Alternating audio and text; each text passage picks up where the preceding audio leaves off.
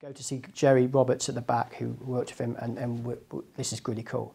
And I did. I came up with some ideas. I sat for again, I could see it up here, walked up to Bob Proctor at that seminar, shook his hand, said, "Thank you for inspiring me, you've changed my life." And I showed him my idea. And guess what he said to me? "Gee, this is really cool. Go to the back there and speak to Jerry Roberts." That's a true story. That is a true story. And so our mentors, the people that inspire us, are so powerful. And there's three most important things in your life: a person, a book, and a place. If you get those three together, it's incredible. Right, I'll tell you why. That's a brilliant question. Bob Proctor speaks with incredible integrity.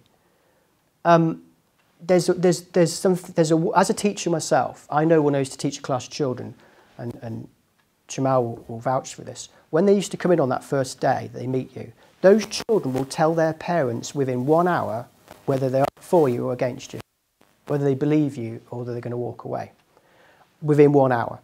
So how do you do that? Well, you speak to them. You'd share you'd open your heart out and say, I like you. Children want to be liked and they want to feel that they can believe in you. It's a very, very skilled thing. Bob does that. He speaks with integrity, and you just listen to the guy. Now, everybody has different people to listen to. Some people like to be shaken, but Bob just, there's something there. It's that ability, and again, it's another aspect of being self-actualized, where you're able to share a bit of vulnerability, honesty, but you think, yeah, he speaks from his heart. So that's something which I think is very powerful. So that's the reason Bob. I love this quote by James Allen: "An ideal is an idea that you have fallen in love with." So I took my idea down.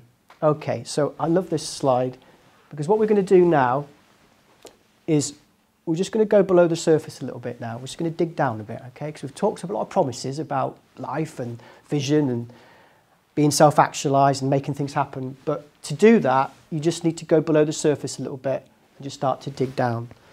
So let's start with you.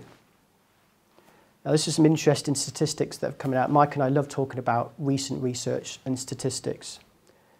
If you're on social media, such as Facebook, all the time, you're 40% more likely to be unhappy, and you're 50% more likely to be stressed.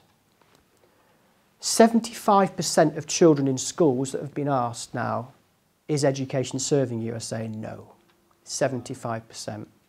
And I went to a company opening in Leeds last week, a Canadian company, Bob's Canadian, and the panel there was saying, and I was the only teacher sat there, ironically, because I've given up teaching full time. I had the privilege to be there. All the other teachers, of course, are in school, that institution. 75% saying it's just not serving us.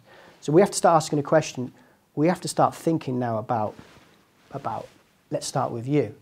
Wouldn't it make sense that when children come into school, the first thing you do is tell them about how amazing they are, the power they've got inside? I cannot, and that's one of the reasons I gave up my job full-time teaching, because I thought there's a calling now, and I've got to follow that call now to start to get this message out. I can't do it within the institution. For whatever reasons, it's how it is.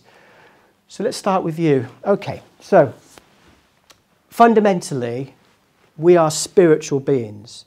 Okay, inside us, there's a spirit. And what do I mean by that? Well, you hear people say, "Oh, Liz, she was the life and spirit of the party." Or, you know, that person with the spirit. Or you might hear a musician say, "Oh, I was writing a song and I got really inspired, enthusiastic." Well, enthusiasm comes from an entheos, to be infused with spirit. There was spirit, my spirit came. We're spiritual beings, and that's what we are. So we start from that premise. Bob Proctor says, most people think they're physical beings having a spiritual experience. They're not. They're spiritual beings having a physical experience, which I absolutely love. Now, if we can accept that, we can move on. We're spiritual beings. We can feel it. You just know that. And that the great artists will tell you that. Van Gogh said, "I dream my painting, and then I paint my dream." That's what we are. So we start from that premise, and that kind of gets over that first hurdle.